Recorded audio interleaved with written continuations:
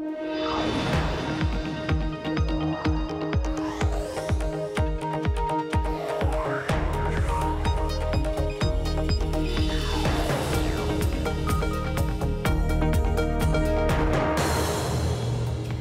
Emily Chang, and this is Bloomberg Technology. Coming up, Lyft gets $1 billion for its war chest in a new funding round, with Alphabet leading the charge. Why the Google parent is riding shotgun with the startup in the race against Uber.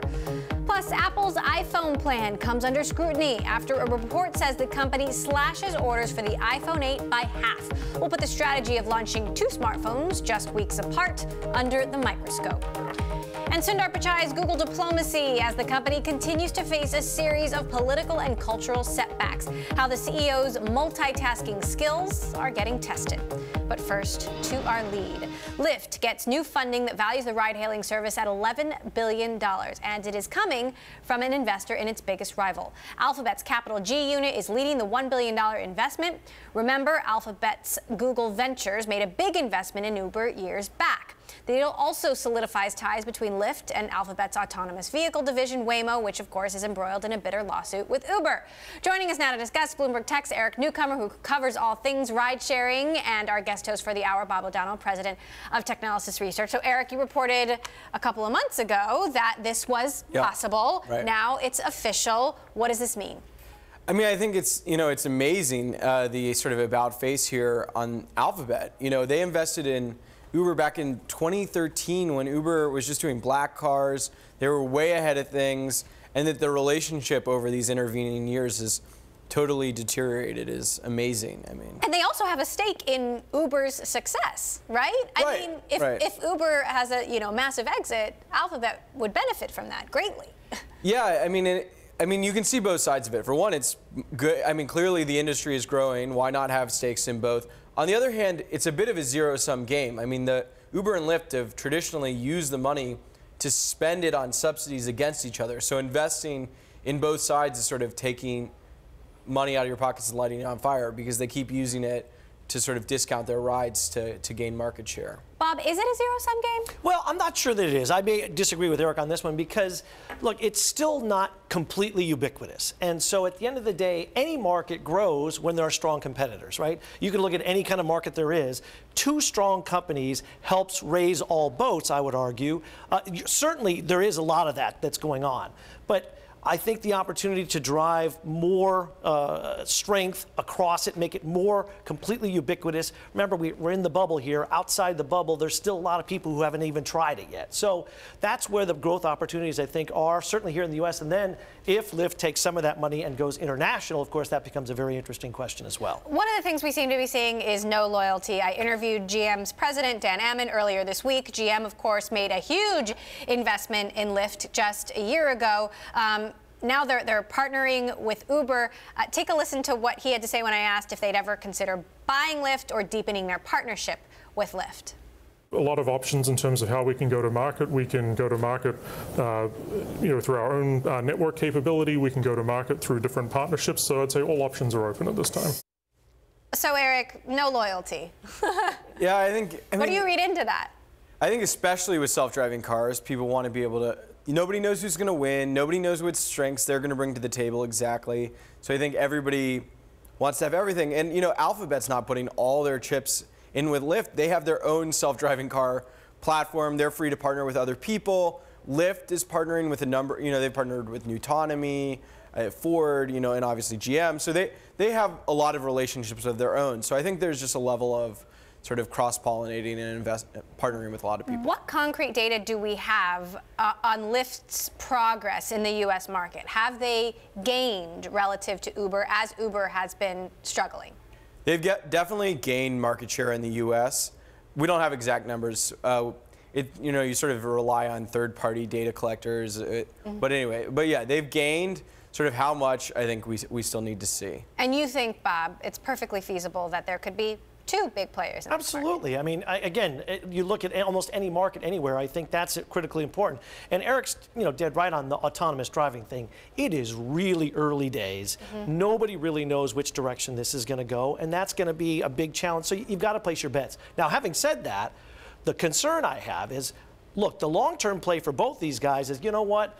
eventually it's all going to be autonomous. Well, if this takes longer than people think, and I think it will, and all of a sudden you've given people employment for 7, 8, 9, 10 years, it's going to be a lot harder to start pulling that back away. So ironically, I think there's going to be some big challenges down the road as people try and take the ultimate step in this business model. Eric, what's the latest in the Uber-Waymo lawsuit?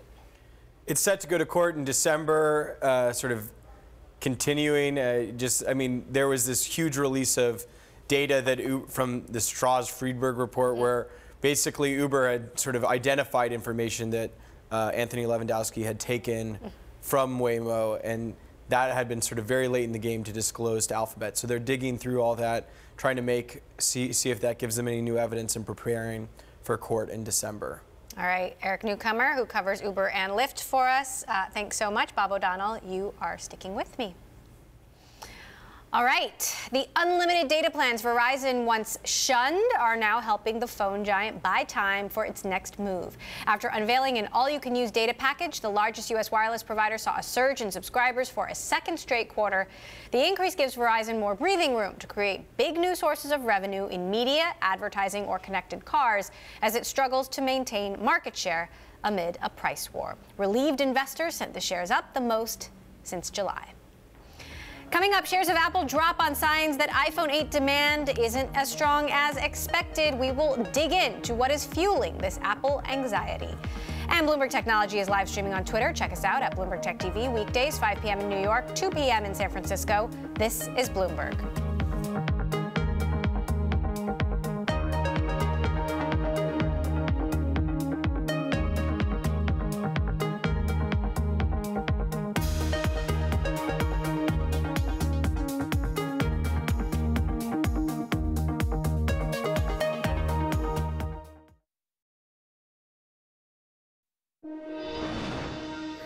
The Dow and S&P 500 extended record highs on Thursday, but it was by the slimmest of margins as the session started in sell-off mode. A constant drag on the major averages was Apple, down the most in 2 months. Joining us to break down why the shares fell, Bloomberg's Abigail Doolittle. Abigail, this had to do with a report regarding Apple cutting orders to some of the suppliers. Splice it out for us. Indeed it did, Emily. There was a report from the Economic Daily News in Taiwan yesterday, late in the day, evening here in the U.S., that basically said that Apple has cut orders for November and December relative to the iPhone 8 to its chip suppliers. That sent the shares not just of Apple lower, but also the suppliers. And it does have a big reason to do with why the U.S. major averages were sharply lower, especially earlier in the session. Relative to those cuts, it sounds as though it's model specific because some of these reports that come out of the Asian papers, they're not necessarily written in stone. I did speak to one analyst earlier today, Sean Harrison over at Longbow Research, and he said he would do follow-up work to figure out whether or not this is true. But if it is true, it is one of the production cuts that typically comes in November or December. This would be the first production cut in October since the iPhone 5C. So it could be a bearish signal, but again, it seems like it's probably a model cut, not an absolute cut. And some analysts are saying that the iPhone 7 is still selling very well. Even the iPhone 6, because the pricing relative to the iPhone 8 is that much better. But of course, Emily, everybody's waiting for that iPhone 10. So we could have some consumers holding off for that and again, going towards some of those cheaper models. So the iPhone 8 right now, it seems as though it's getting a bit squeezed. So, Abigail, there's little question that there's a lot of pressure on the iPhone 10 to perform well. People are waiting for it. But what are the risks? Well, you know, the biggest risk, Emily, probably is what if it turns out to be a dud? Everybody's expecting this phone to be great and that consumers are going to love it, that they're going to be willing to spend $1,000. But if the phone isn't as great as expected, it could also cause the ASPs or the average selling prices to go down too. Now, historically, Apple has complete inelasticity relative to pricing. They don't budge. But if this phone isn't selling, that could, in fact, turn out to be a risk. Another risk, China. If we hop into the Bloomberg Bloomberg terminal and take a look at what's happening here with the financials. Now, on the left side, we see all the different revenue segments: Americas, Asia Pacific, Europe, and so forth. Let's hone in on China, though, because China is about 16% of their overall revenue. And we see that between 2013 and 2015, orders revenue growth out of China very, very big, helping to drive the company, helping to drive the stock. But more recently, over the last few quarters, it's been declining. And right now, reports are that the demand out of China is really pretty weak. That could be a worry. However, in China, the iPhone is really a status symbol. So most consumers there are probably waiting for that iPhone 10. But nonetheless, this could perhaps be a point of worry. On the year, though, Emily, this stock, Apple, still up more than 30%. However, in an odd way, that in and of itself could be a bit of a risk. It tells us that investors, analysts, strategists really have high expectations for the iPhone 10 as to whether or not it's going to be the grand super cycle that everybody's looking for. And it also puts to some risk the December quarter, whether or not they'll hit numbers. Time will tell, but certainly today was a bit of a rocky day for Apple and some of those Apple suppliers. All right, Bloomberg's Abigail Doolittle, thanks so much for weighing in. For more context now on Apple and the supply chain, still with us, Bob O'Donnell, president of Technalysis Research and our guest host for the hour. So first of all, this is a report that came out of the Taiwanese Economic Daily News. How reliable is a report like this? Well, look, coming out of Taiwan, rumors abound. Having looked at that market for years and years and years, you know, things do pop up. Not every detail necessarily can be correct, but generally speaking, you do get a good sense of some of the things that happen in the supply chain through Taiwan. That's where the ODMs are. Is it conceivable to you that they could have cut orders by more than 50%? Well, again, the absolute 50% number does strike me as kind of high. That they could cut orders by a good amount, my guess is it could be true. And if you'll recall, at the Apple event, this is something that we talked about, right? I had concerns around the fact that you've got a phone that a lot of people felt in the iPhone 8 was very similar to the 7 and the 6, and the 10 was much more interesting, more exciting, yet was going to be delayed. You know, I wrote a column about this for USA Today saying, hey, is the iPhone 8 going to suffer because of this? And it looks like that's exactly what's playing out. Now, Abigail used a word that I've never heard associated with an iPhone, but the potential that the iPhone 10 could be a dud. Yeah, well, I will disagree with Abigail on that one. I'm sure the iPhone 10 is going to do great. The question is, will there be enough supply? Remember that Q4 is always Apple's biggest quarter, and they count on huge holiday sales. Well, guess what? It's coming out in November as it is. If there are supply chain hiccups there, that means all those people hoping for an iPhone 10 under the Christmas tree may not get it. That changes the dynamic there. And we could ironically see with the sale of the 6 and the 7 that even though Apple introduced higher priced phones, their ASP actually goes down. Now, I know that seems totally counterintuitive, but if you do some math, iPhone 8 isn't selling, people are buying 6s and 7s, and not enough can get a 10. That's what could happen. It's not inconceivable. So have you heard any more about potential supply chain issues around the iPhone 10? Look, because there's a concern that there won't be enough to meet demand. Well, I'm sure there won't be. I am sure that the demand is going to completely outstrip the supply. And again, that's my concern as well. That's why I said there's going to be a lot of people, they're not going to make it for a holiday purchase. That's going to impact their Q4 numbers for sure. And that whole notion of the super cycle, I think, gets delayed into 2018, if not even later, because you know, it might be the second generation, the iPhone 10, before we see a super cycle. And then does this all smooth out middle of next year? Yeah, I think it does. I mean, look, it's Apple, right? Yeah. It's the iPhone. It's still an iconic thing. People are going to buy it. It's going to do well. There isn't a question, but it just gets delayed. The one question is serious, though, is China. You've got Huawei, you've got a revived Xiaomi, you've got Oppo, Vivo, these brands, they're getting much stronger in China, and the differentiation between Apple and all these other guys is getting smaller and smaller and smaller. And let's not forget Samsung. S8, Note 8 are doing very well for Samsung right now. All right, Bob O'Donnell, founder of Technalysis, you are sticking with me. Okay, coming up, MongoDB had a strong showing in its public debut. How the database software maker's CEO plans to stave off the likes of Amazon and Oracle next. And if you like Bloomberg News, check us out on the radio. You can listen on the Bloomberg Radio app, Bloomberg.com, and in the U.S. on SiriusXM. This is Bloomberg.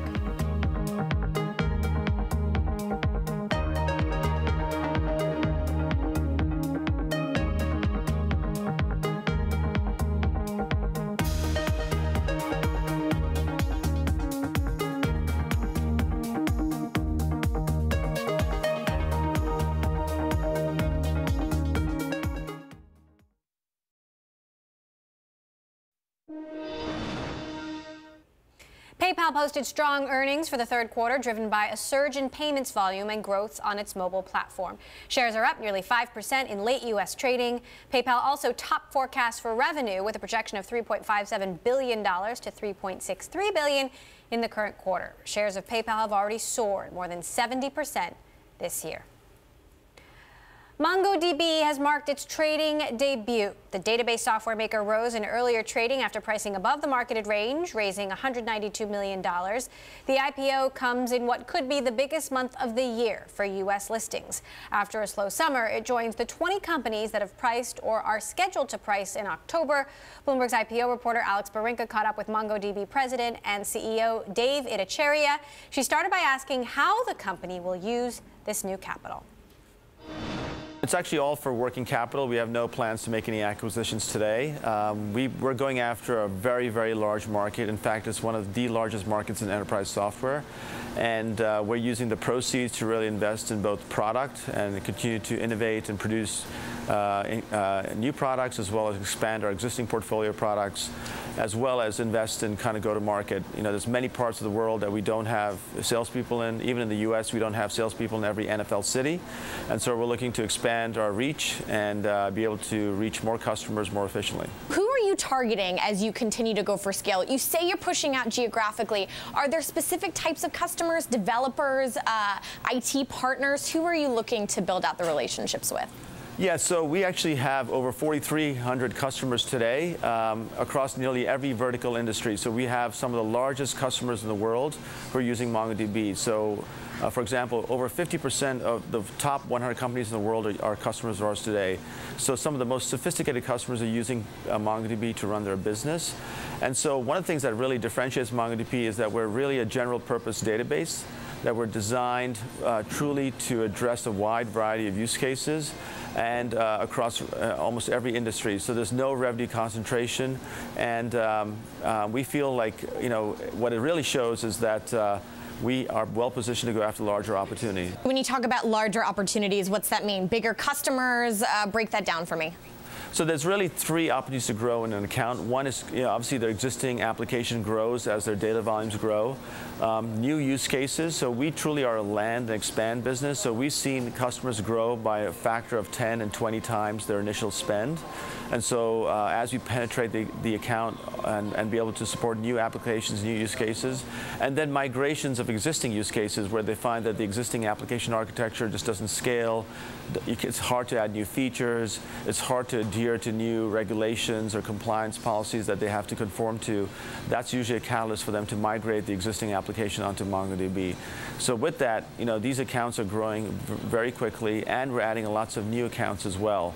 And so that's why we feel very bullish about our future.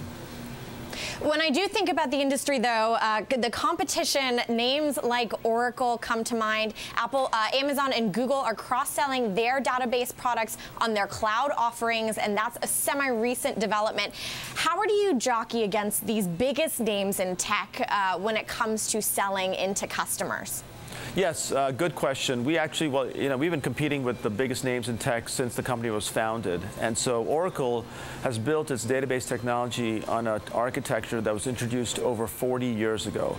I mean, 40 years ago, I was using a rotary phone to make phone calls. Now I have a computer in my pocket. So fundamentally, the technology landscape has changed pretty radically, but their architecture is still based on the relational database, which was introduced in the 1970s.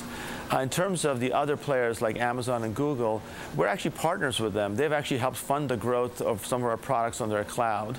But one of the advantages that we have is you can literally run MongoDB anywhere. You can run it on premise, literally on your laptop. You can run it in the data center, and you can run it in the private or public clouds. So Dave, I have to ask, talking to my sources on the street, some did kind of wonder, what is the value of MongoDB in staying a standalone company? What if one of these bigger players does come in and scoop you all up? Are you a better product within a larger suite?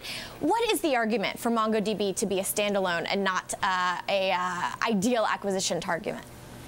No, we've been building this company for the last 10 years. I mean, we've acquired, as I said, over 4,000 customers. We've proven that we can serve the needs of the most demanding customers, well, not just customers in North America, but customers in Europe and also Asia.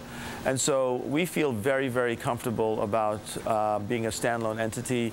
Now, with the proceeds from the IPO, we have a very strong balance sheet to continue to invest in the business. And I think that investors kind of have recognized that and obviously rewarded us for that. And I also should point out, it's not about how the stock is doing today, it's about long term. And we believe that the best is yet to come. That was MongoDB President and CEO Dave Ittycheria. Coming up, we take a look at Lyft's mega funding round through the lens of an investor. Fontinalis special venture partner Gabe Klein joins us next. This is Bloomberg.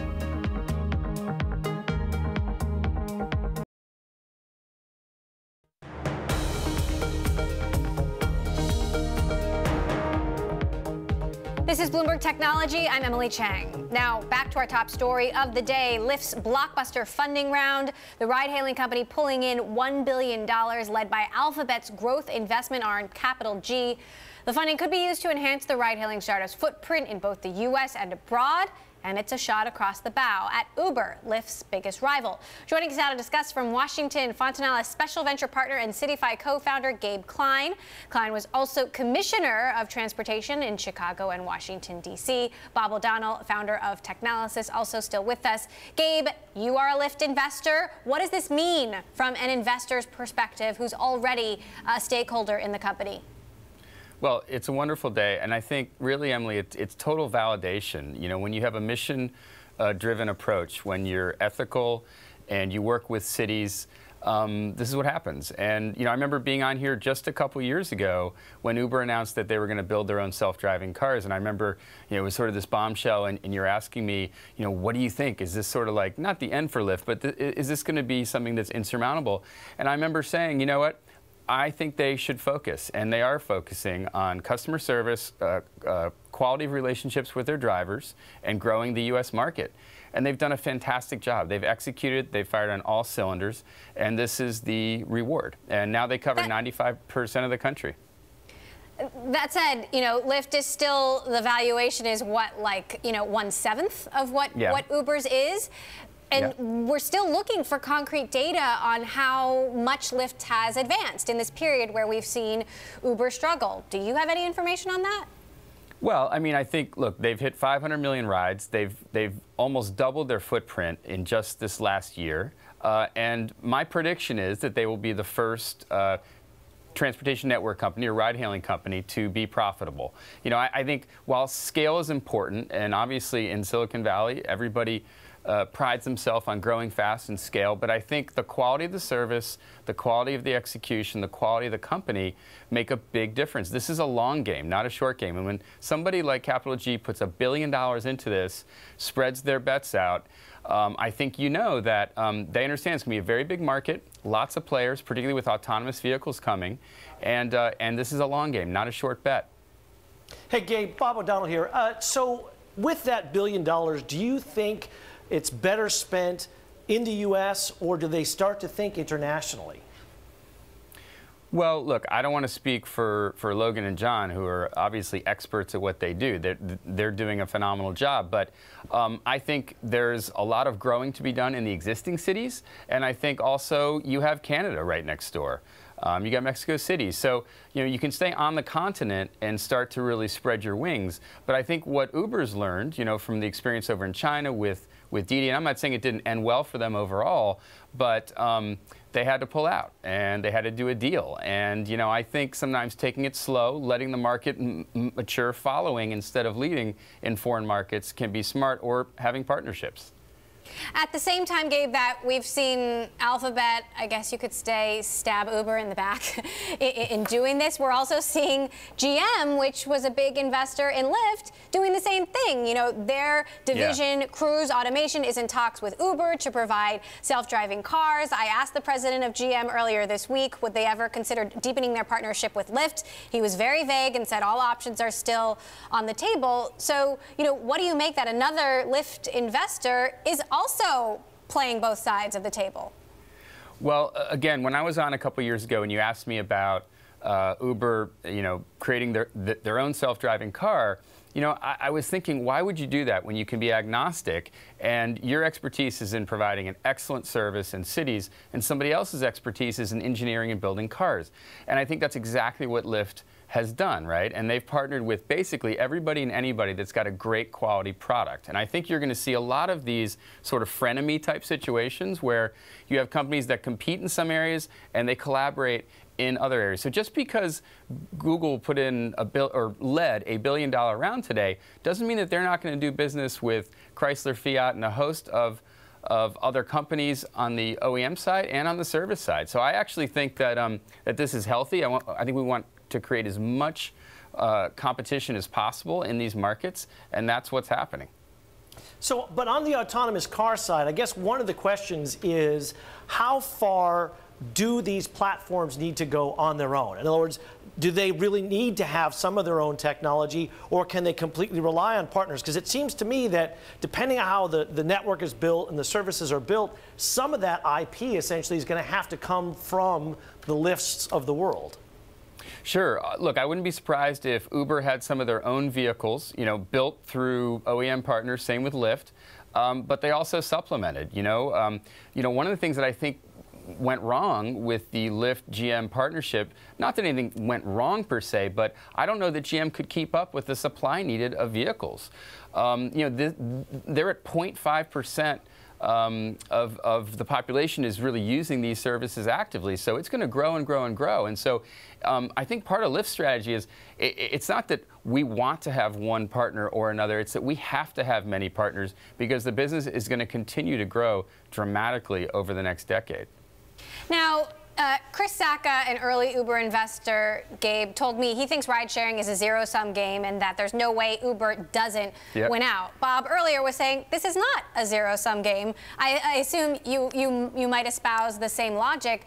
How do you see Lyft coming back? I mean, do you see a market where it's 50-50? Do you see a market where Lyft could subsume all the traffic? Oh, look, it's going to get much more interesting. Bob's right, by the way. This is not going to be a winner-takes-all game. Cities are complicated. I've worked with hundreds of cities. I've worked in cities. I've been on the private side at Zipcar with cities. Look, it's going to evolve. Different cities are going to want to have different arrangements in terms of concessions for autonomous vehicle service versus a completely free market. Some may run their own services. And look, you've got new services coming up. Bike share. I started the bike share systems here in DC and Chicago that are dock systems owned by the city. But these new dockless systems like Spin are coming along.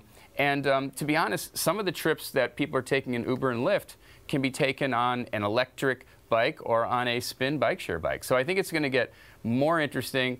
And the single occupancy vehicle still owns the market. So all of these guys can do extremely well. Lyft, Uber, Spin, and on and on. So I'm extremely bullish on the whole segment, on mobility as a service, versus people buying their own cars. That's the future. All right, Gabe Klein, co-founder at CityFi, special venture partner at Fontinalis. Thank you, Gabe, as always, for joining us. Bob O'Donnell of Technalysis, you are sticking with me. Thank you. All right, Amazon will close the bidding process for its second headquarters end of day Thursday. The e-commerce giant plans to invest more than $5 billion and hire 50,000 people at its second headquarters. Over 100 cities have expressed interest in making a run for the prestige of being home to the company's HQ2. The site announcement will be revealed in 2018. Coming up, it's been 2 years since Sundar Pichai took the top spot at Google, how he feels about the role and what's to come for the tech giant. This is Bloomberg.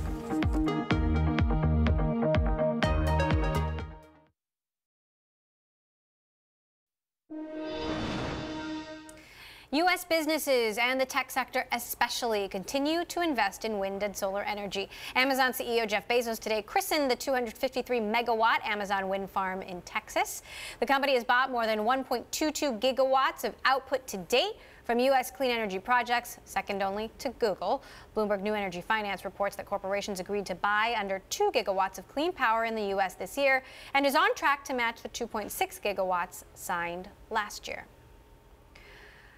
Well, big tech companies have been taking the heat on a number of issues over the last year. Take Google, for example. CEO Sundar Pichai has had to deal with staff protests over the president's immigration policy, a prolonged standoff with advertisers over disturbing content on YouTube, a record regulatory fine from the EU, and debates about gender equality, just to name a few. Pichai sat down with us for an exclusive interview with Bloomberg Businessweek, spoke to Bloomberg Tech's Brad Stone and Mark Bergen, who joins us now, and still with us, Bob O'Donnell, Technalysis Research President, and our guest host for the hour. So, you know, it's 2 years into the job, Mark. Sundar, the headline was something along the lines of everyone's mad at Google and Sundar Pichai has to fix it. How is he handling all of these issues? So Sundar was a product, and he still considers himself as sort of a product-first person, and that's been his the big push he's had at Google has been getting AI and machine learning into all their products. I think he has been sort of, these unexpected issues. He didn't expect Trump necessarily, a lot of the immigration issues, the YouTube boycott. I think he's been handling it with kind of a combination of delegation. Right, he delegated the YouTube issue to a lot of his top business people. The policy stuff has gone to Kent Walker, the general counsel. We found out today is going to be the one testifying before Congress. And he's also done this, Sundar's tactic has been deliberate. He likes to get people, he likes to build consensus, he likes to get people in a room. So I think it's been a lot of these issues. He's gone and he's sought counsel with his management as well as outside of Google. As you mentioned, Google's one of their top lawyers, Kent Walker, will be testifying before Congress on this issue of Russian meddling. There's also concerns about fake news. What did he have to say about Google's responsibility? We said that we make mistakes, and when we make mistakes, it's very public. I think even fake news is a really interesting issue for them. And the first thing he said to us was, we see this as Google was founded as a search quality company. PageRank, which is the algorithm that started off Google, was a search quality issue. And they see fake news as a search problem. They see it similar to how they've addressed spam for the past almost 20 years, which I think is an interesting framing. And for them, they're seeing this as almost like, well, we address spam bots, and we're still battling them, so we can think about this with fake news too.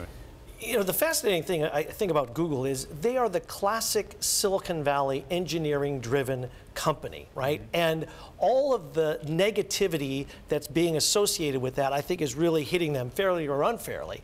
Mm-hmm. But it does raise some questions about how do they move forward. I mean, I feel like there's so much, or so little, I should say, real thinking about the human issues. How do these things impact people? And things a lot about privacy and tracking and all that kind of stuff. Feels like they really need to drive more of that. Do you get a sense that they're trying to address those issues to maintain trust? I think Sundar, as CEO, is sort of signals he wouldn't call himself an engineer. He called himself a product person, right? And you can debate that. But I think that they, example they put out this with their earlier this month with their hardware. One of the interesting components was, or new devices was something called Clips, which is a camera. They've been working on it internally for a long time and thought about whether it could be something like Google Glass you wear on your head or something you wear like a wearable. They intentionally created it to be incredibly privacy first, and yet as soon as it came out, people responded, well, here's Google's another way to spy on you. Well, and the interesting thing about that product, it's actually Intel Movidius chip-driven technology there, but and it's a fascinating thing, but we were chatting beforehand about, Elon Musk says, oh, this is bad, inherently because of the AI thing. And I feel like, well, it's a lot for him to say. He puts out cars that, he calls it autopilot. That's a lot more dangerous than the AI that Google's doing. Yeah, we had an interesting discussion which didn't make it to the story about the Echo and Google Home, right? So Google was second to put out their speaker. After Amazon, a lot of people in the Valley, people inside of Google have criticized them for being kind of slow. And Sundar is, by his nature, very deliberate and maybe more conservative than the prior CEOs. What he told us about the Echo was that they actually have Google has a very high bar for voice technology, and he thought that it didn't meet their bar yet, and that was part of the reason that they were kind of second to market. Last quick question. James Damore, the engineer who was fired for this memo that he sent arguing that men and women have biological differences when it comes to engineering and leadership positions. The New York Times, David Brooks had a column that said Sundar Pichai should be fired, essentially for firing James Damore. Yeah. What did Sundar have to say about all that? He said he said there are two values, fundamental values the company cherishes come into conflict, right? This is free speech, meaning with the issues that it really ticked off a lot of people at the company, and I think a lot of people in management, a lot of people at the board. He did take the issue to John Hennessy, the former president of Stanford, who's on Google Alphabet board, who's dealt with similar issues around Stanford. Sundar did tell us that this was an issue he made for the company, and this was a company decision. He was aware there would be consequences outside the company, but he made it for, he thought. And was it his decision, or did Larry Page? It was his decision, yeah. All right. Mark Bergen, who covers Google for Bloomberg Tech. Thank you so much. Bob, you are sticking with me. All right, that story in the latest issue of Bloomberg Business Week, on newsstands online and in the App Store. And you can hear more from the magazine's reporters and editors every Saturday and Sunday on Bloomberg Television and radio. Coming up, Twitter is making a major push to halt harassment on its platform, but is it too little too late? We'll discuss next. This is Bloomberg.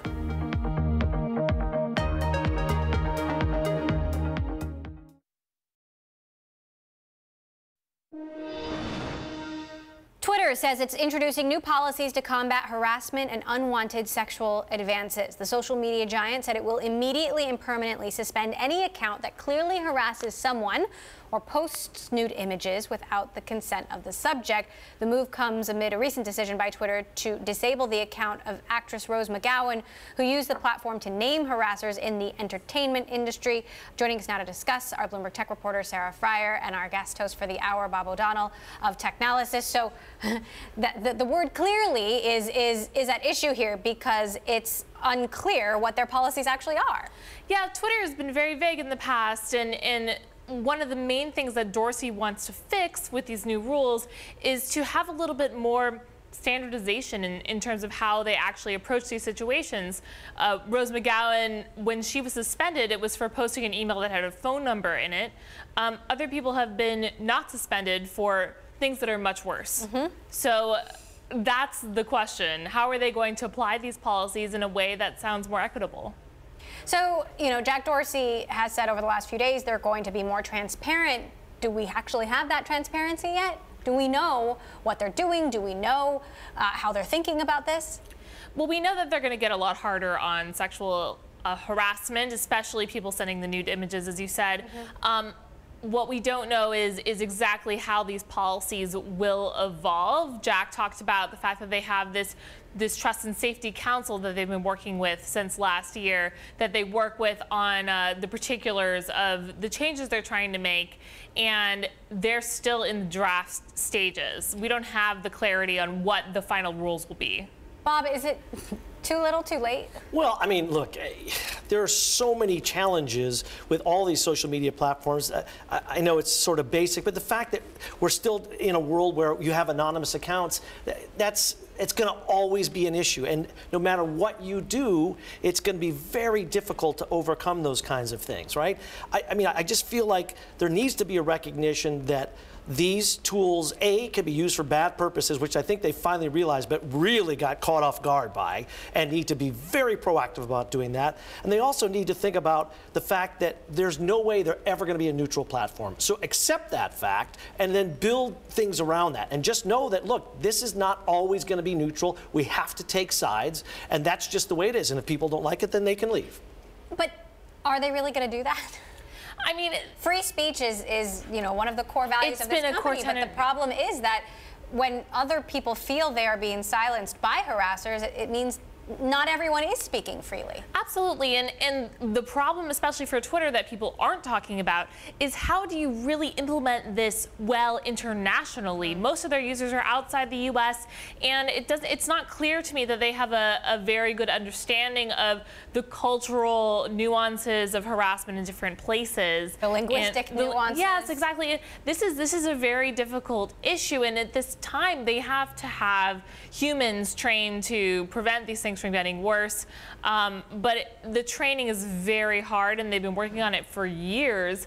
But they, you know, even though they said they prioritized it, I think it was like last year around this time that they started doing that, things have seemingly gotten to become more of a handful than they were.